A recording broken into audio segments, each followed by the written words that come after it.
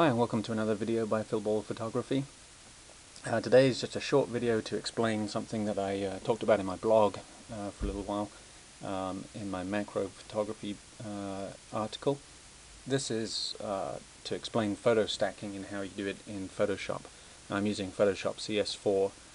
It takes a fairly recent version of Photoshop to be able to do photo stacking, but if you don't have that, you can download some software online to do photo stacking. I'm not sure if it's free or if it costs a little bit of money, but it's certainly not going to cost as much as buying Photoshop just for doing this. So anyway, the concept behind photo stacking is that you can take pictures very close up or macro levels of magnification where the depth of field is very, very thin, and stack them together so that taking subsequent photos with slightly different focal planes, you can get the whole image in focus. Now what we're looking at here on the screen is the stack that I've got, but you're only seeing about the first 5 or 6 images. There's about 10 or 11 images in the stack. But before we get into handling the stack, I want to show you how to load them into the stack in Photoshop. So you'd load them into the stack using file scripts and load files into stack. When you do that, it'll bring up this option screen. You browse, you find the images. In my case, they're still on the memory card, so I would find all those raw images on the memory card. There they are, and select all of those and hit OK when you've selected them. The other thing you'll want to do is attempt to automatically align the images. You'd think to yourself, well, they'd still be in alignment, right, because all you did was change the focus. Well, as it happens, the easiest way to do photo stacking is to either move the camera or the object, but not to change the focus on the focus ring. It's very difficult to change the focus on the focus ring, even manually, with any sort of repeatable small changes. It's easier. In this case, what I did was I slid the coin slightly towards the camera so that at the first photo, the front edge of the coin was in focus, and I slid the coin towards the camera so that slowly the focus moved towards the back of the coin.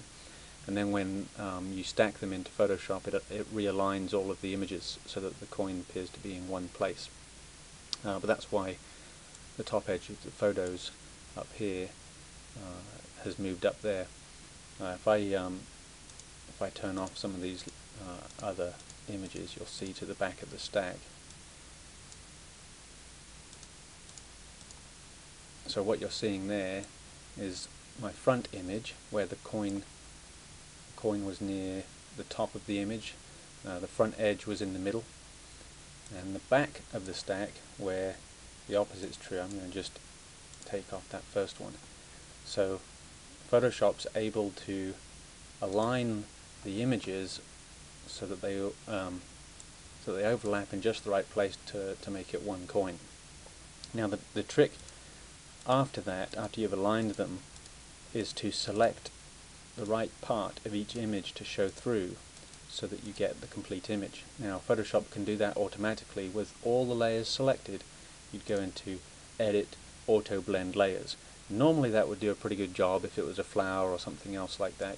In this case, because Photoshop has a hard time telling some of these more bland areas of the coin where there's not much contrast going on, it can't tell if those are quite in focus or not.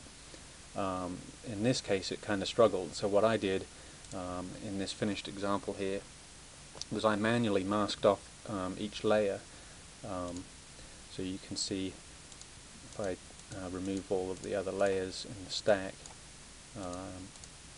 what I was doing was selecting an area with the rectangle selection tool and masking with the layer mask on each piece, so that as I load in each subsequent layer, I'm loading in just that bit that was in focus.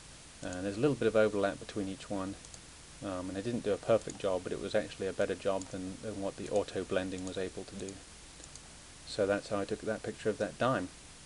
So anyway, that's photo stacking in Photoshop. So there's lots of different ways to do this. You can move the object slightly between each photo. You can move the camera on a rail. Some people do that, and you can try to manipulate the focus ring on the lens, although that's the hardest way to do things and get it accurate. But your challenge is going to be to be able to make those small changes in consistent amounts using a high f-stop, a small aperture, to try to get to maximize the depth of field somewhat, so that there is some overlap between them, and in that way you can get what appears to be a much deeper depth of field on a small object. So anyway, hopefully that's been a useful video for you.